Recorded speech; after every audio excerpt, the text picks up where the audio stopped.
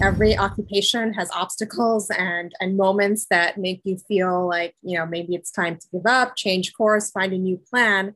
For me, what I realized is in those moments, I really need to zero into my passion. My passion is really, working towards educational equality, economic mobility. And when I'm focused on that particular passion, that personal mission, that's what gives me the fuel and the inspiration to keep going and to keep creating. So my advice is zero in on your passion and keep that as your inner compass as you navigate and create in this professional world.